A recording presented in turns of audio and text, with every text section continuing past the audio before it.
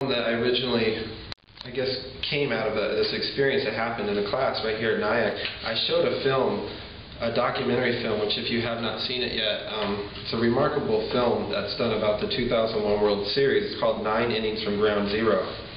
And one of the students here, Robert Jackson, was sitting in my class, and he was a New York City Fire Department, and he was right there on that day and lost a lot of friends, and came up to me after I'd shown the film, and he's just weeping, and I remember taking it out of the case, and he just hugged me. He gave me this huge bear hug, and I just handed it to him. I was like, please have this.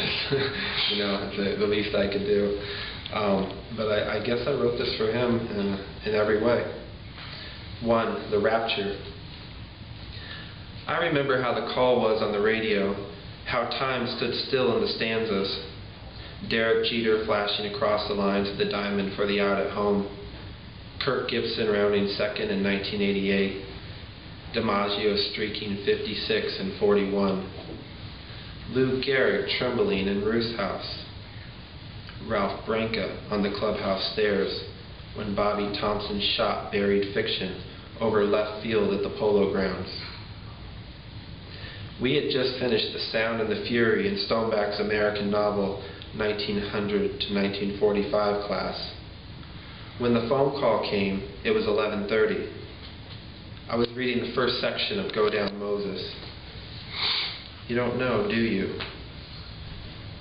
The pilots called the sky a severe clear that Tuesday. All flights were grounded. September was a purgatory, the leaves unraked all through the Empire State. Was the saddest word of all. 2. Forgetting Jerusalem. Louis Gonzalez's broken bat single falls over New York's shallow infield. The Yankees play for the out at home. Arizona fans celebrate in the swimming pool out in right field. The news replayed the ball falling into left over and over. I was nauseous thinking of next year. 3. Extra innings. The World Series was a rally in the ninth. Emmy Lou sang God Bless America, and the West was not so far away. Games 4 and 5 were like Israel's manna. Tino, Brocious, swings golden with ascension, lifting ashen hearts over the ruins where glowing souls etherized the night and filtered through the lungs of those in between. But no one second guesses Game 7 news from Arizona. Space seems farther. Everyone kept digging. The Lower West Side is a ghost town for months, a wake of penitents crossing at the mouth of the Hudson. 4.